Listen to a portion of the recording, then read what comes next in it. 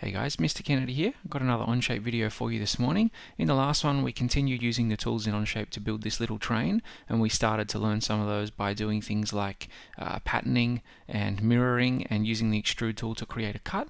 And I want to today introduce another few tools, and we might start also looking at creating a separate part and then using the assembly system to join them together. But we'll see how long the video goes. The assembly might end up being its own video, but we'll see how we go. So let's jump back into the software. Here we are here. This is pretty much where we got up to last video, where we'd created a rectangular prism and we made these wheel arcs and we cut this front bit out of the top of the train. The first thing that I'll just show you is over here on the feature tree, you can use these, if you hover over things, anything here, you can use these little eyeballs to turn vision of those on and off, and you can use that to really kind of, just by turning off the vision of those three planes and perhaps even the origin point, it can make it a lot easier to see your object within the studio. The only downside to that is that if I was to go and make a new sketch now, I wouldn't be able to use my dimension tool to link onto that origin point or onto the views of those planes because they don't exist. But even so, for example, if I had this line here and I wanted to dimension it a certain distance away from the origin or from that center of my that center plane, it's not there. But you can, even when you're within sketch mode, just come back and hover over those to see where they are. Clearly it's that right plane that I might want in this case, and I could turn that back on and continue using it to do my work. Now I'll just undo that stuff because I don't actually want that line there. I just wanted to show you about these vision options over here. And you can do that as well to turn on and off the view of your sketches. Now as soon as you extrude a sketch and you hit accept, it should turn the vision of that off by default, but sometimes you might want to refer to that sketch in a subsequent sketch, in another sketch. So you might do something, I might be doing a sketch now and want to refer or link on to something that I drew in this one, so I could turn the vision of that back on. But if you leave all of those on, once you have quite a complex part, you'll end up with pictures and sketches and planes and stuff everywhere, and it gets quite messy. So you can turn those off over here just by hovering over it and clicking on that little eyeball. Okay, now what's the next step towards our train here? The next tool that I want to introduce is very easy to use, but can make a big difference in a number of ways. First of all, in this case where we're making a train and it's just kind of going to look cool, it'll make a big visual difference.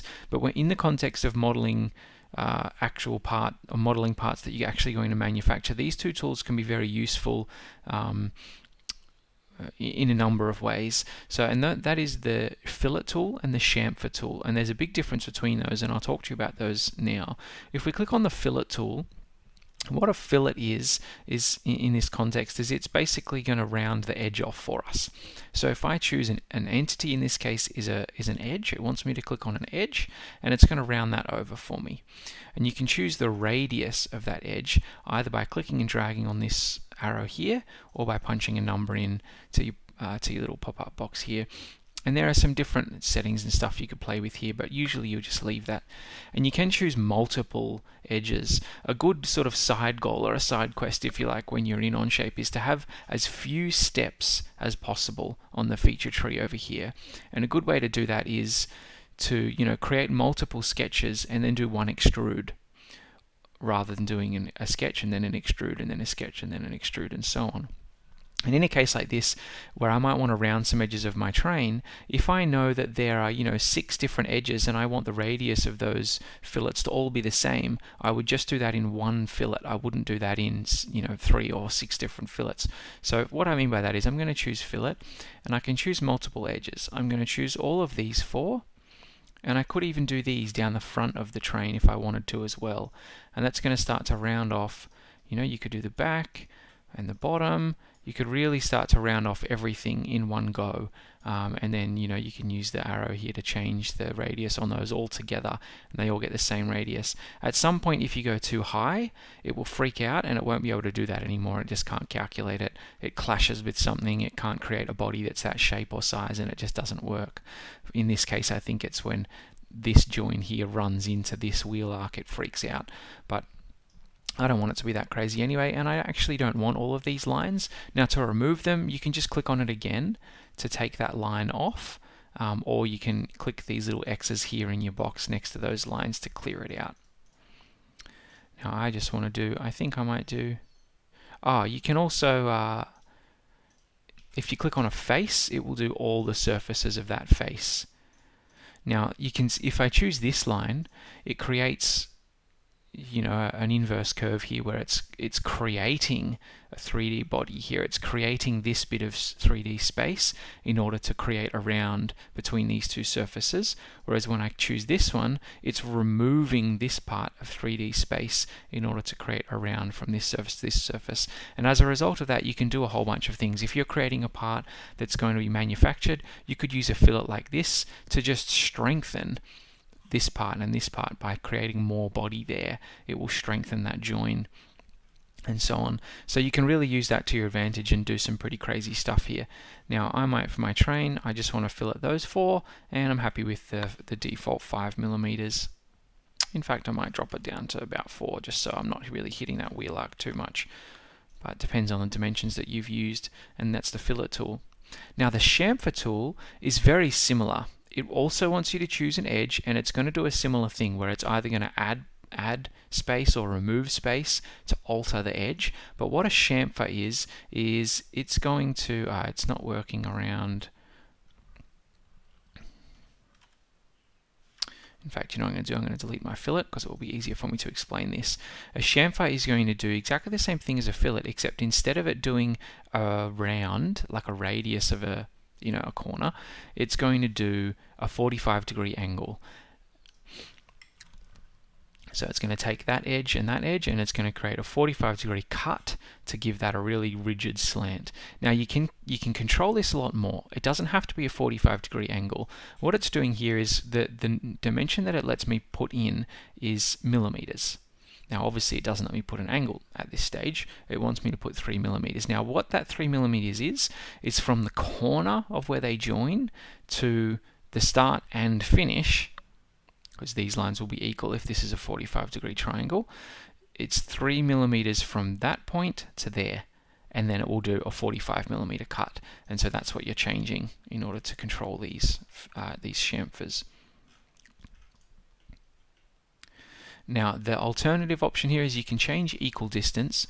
There's a couple of options here to 2 distances, and now it actually lets you control sort of the height and width here separately. And so sometimes it's difficult to figure out which one's which. I just experiment. So if I change this one to 10, okay, it's changing the width of the fillet, and this one here is my height. So you can get not 45-degree cuts. You can get, you know, different type of angles. The reason you would use this is it's much faster than doing a sketch and drawing a weird triangular shape and then extruding it, and it's much faster. You can sort of grab a whole series of lines and do that all in one go.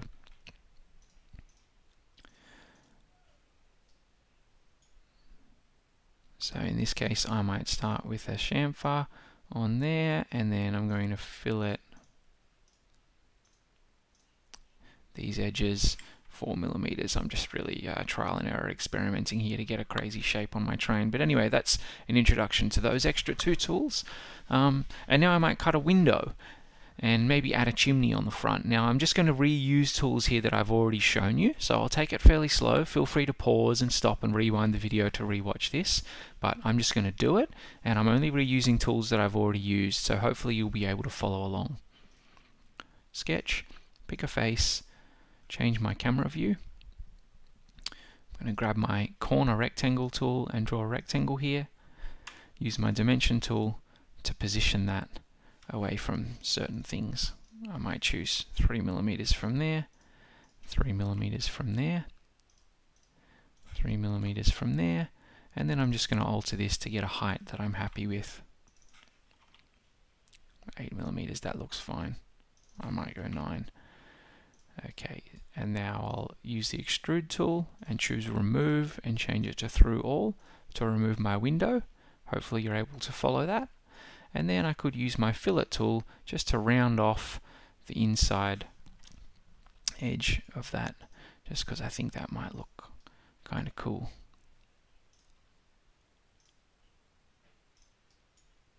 Just experimenting here with stuff I could do. No, I don't like that. I'll just leave it like this, back at maybe 3mm. Okay, so I've made a window, and now I'm going to do a similar thing here to just create a cylindrical chimney on the front of my train. So I'll choose that, the hood or the bonnet, if you want to call it that, kind of like on a car. I'm going to draw a circle. If I go and turn on the vision here of these planes, I'll be able to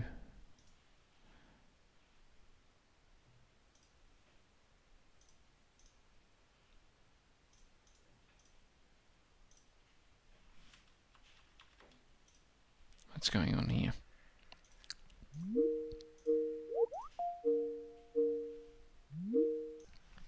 Okay, I'm back. Sorry about that. Just had to take a quick call. So what we were doing, I believe, is putting a chimney on here, if I can remember correctly, and I've turned on the view of my 3 basic planes, spun my view to the top, and now when I choose sketch and I choose this is the plane or the surface that I want to do my sketch on. This is my sketch plane. Now I get access to the sketch tools, choose the circle. I'm just going to draw a circle that links onto this center plane so that I know it's in the middle. I can use my dimension tool to set an appropriate diameter. Again, it's important to use a dimension tool. You wouldn't want to just, whilst you can just click and drag this to change the size of the circle, you could change a dimension later on something else, and Onshape will force change the circle, which is annoying. So you want to have this locked in. I might go for I've got a bit of a plan here. I might do 8, set that maybe 15. Nah, I might go a bit further. Let's go 18 away. And I'll extrude that up, not too far. I might go 12, 13 mils here. Okay, now I want to show you another thing here quickly. I'm going to put a circle on top of this that's bigger than this one. So sketch on top of the circle. I'm going to do another circle. When you do a circle within a circle, it will sort of automatically let you snap to the center of the initial circle. It'll make a concentric constraint. And then I'm going to draw another circle. Now your sketch doesn't have to stay inside this plane. It's just using that as a reference point for where the sketch exists in space. It doesn't have to stay inside that area. So when I do another sketch here, I can make it bigger than the first one. And I might make it 12 mils and extrude it up further. The thing is, now when I do an extrude, it's going to see 2 separate segments. So I could choose just the outside ring or just the inside circle.